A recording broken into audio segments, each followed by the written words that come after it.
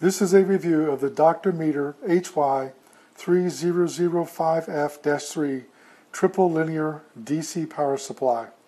It features a dual output of 30 volts DC at 5 amps that is adjustable, and it also has a constant voltage source of 5 volts rated at 3 amps. The unit comes with a AC power cord. It's 72 inches long, which is 6 feet, and it also comes with a set of test leads to attach voltage. These test leads are 39 inches, or basically 1 meter in length. In addition, you get a brief user manual and also a warranty card. The warranty on the product is 12 months. The first thing you'll notice is that it has a very nice and clear display. There are 4 displays here: amp and voltage for the slave channel, amperage and voltage for the master channel. These are the adjustments where you can adjust the current output and the voltage output. And then these are the current and voltage output for the master channel. You'll see here the minus and plus outputs for the 2 channels. And you do have a chassis ground here if you need to hook it up to your circuit. Here you see the power switch. When I push it, you'll hear the unit click. That's because there are relays inside of it, and the relays are energized to select the right secondary tap off the transformers. You can also take this master channel and the slave channel and adjust how you use them. You can use them independently as 2 different sources. You'll see here I can adjust one of them, for example, to 12 volts. And then I can take the other one and adjust it and set it for 30 volts. And once that's done, I can power 2 devices at 2 different currents, or 1 device that requires 2 currents, and then I can take it and also adjust the current output and voltage output of each device. You also have a 3rd channel here. This 3rd channel is a fixed channel. It's plus and minus 5 volts DC, so it's 5 volts DC with an output of 3 amps. My only negative of this device so far: it's beautiful. It's easy to use, it's easy to set up, it's very accurate in its voltage output. I'm just surprised you only get 1 set of connection leads. I know they're expensive to put together, but you know, if you got 2 outputs or 3 outputs, 1 set of leads isn't going to cut it, so you're going to have to immediately go out and buy some more. I want you to know I don't have my oscilloscope anymore. I didn't use it very much, and so I gave it away. But here we have the adjustments, and I'm going to use a fluke multimeter to check the voltage outputs and show you how accurately they can be set. Because I don't have an oscilloscope, I asked the supplier, hey, how do I know what kind of test you put this thing through? They sent me about a 40-page document including test procedures and photographs of how this unit is tested in the lab, and it's impressive. They do things like voltage regulation, harmonic current testing, high pot testing, electrostatic discharge testing to affect the outputs. It goes on and on and on. Let me just assure you that from what I can see, this thing is well designed and it's very solid. I'm going to take this here, and you can see here that I have this set at 12 volts. I'm going to set this in here,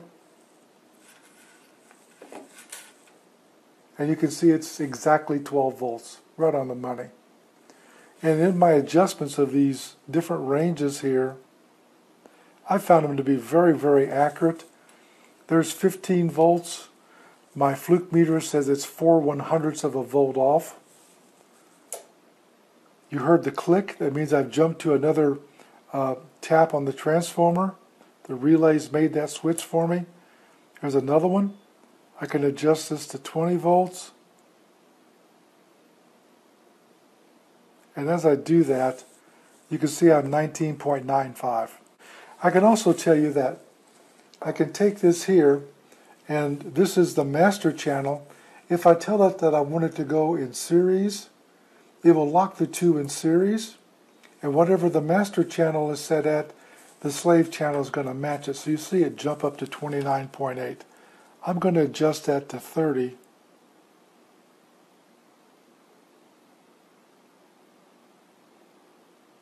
And right there you see them both set at 30. Now I'm going to check the voltage from the minus over here to the plus over here. And you'll see I'm reading 59.8 volts because the voltage is now in series.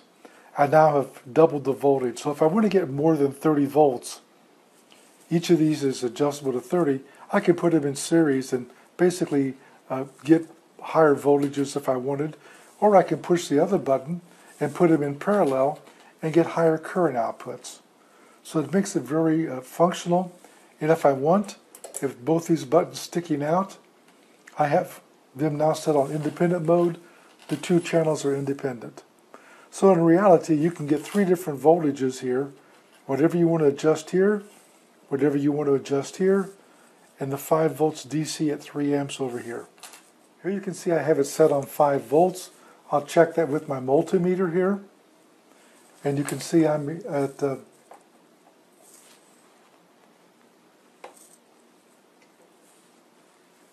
5.03 volts. Now what I'm going to do is I'm going to set the current of this. I'm going to take the current and crank it all the way down. I'm going to plug this in. I've shorted the minus and plus. I'm going to adjust this up and set this for a max output current of 0.5 amps. When you do this, you want to make sure that your wire is capable of carrying that current. Now that I've done that, I can unplug this, and now I've set this to have a 5 volt output at 1/2 amp. So that's one way you can adjust the voltage and current. If you have a test bench in your garage, this is the kind of thing you're going to need to use it.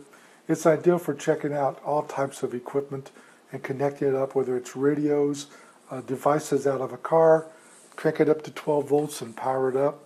You can even do things like a computer component that requires 5 volts and 12 volts, for example. Very functional, very easy to set up, and very easy to operate.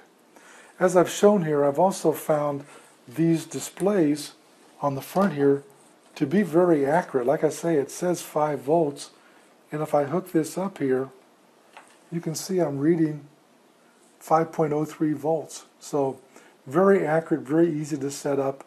It's quite a nice power supply. I wanted to take the lid off to show you how this was put together. I was amazed at how heavy this was. This is a robust piece of equipment. And as you can see inside it, that's a massive transformer with multiple taps to give you all the voltages you need. Inside of here, you have a display board in the front that's mounted into the front panel. And on the side here is one of the channel output boards. Here you can see the relays I was talking about. You could hear them clicking as I made the adjustments. Those relays help get the right taps off the transformer to feed power back to the voltage regulators. This is one board. There are actually two of these boards that are identical, one on each side. On the back here you can see a couple of massive heat sinks.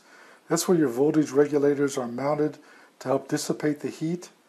And in the time I've been using it and testing it and using it on items, you can see here that it's quite well made and it didn't get hot at all. So that heatsink did a great job. Down here in the bottom, that's a little separate voltage regulation circuit to power the 5 volts DC at 3 amp output. It's wired to the front panel to supply the voltage and current for that channel. I just wanted to point out that back here on the plug, the fuse is in here. So if for any reason, if you ever blow a fuse, you replace it in here. Just to make sure that you replace it with the same amperage and the type. I like this power supply a lot. If you're building a test bench for your garage or a laboratory, it's a good piece of equipment. It's priced right and the quality looks pretty doggone good. The case is all metal except for the front panel, which is a plastic panel, as you can imagine. It's nicely designed. I like the display. It's very easy to set up and adjust the voltage and current. I do want to point out that I did weigh this power supply. I told you it was heavy. It weighed 20.2 pounds, so it's quite heavy. I rate this product at 5 stars. This review was done by JJ CEO. I'd like to know you received a sample for test and evaluation, and I didn't promise a review, but I promised if I gave one, it would be fair and honest.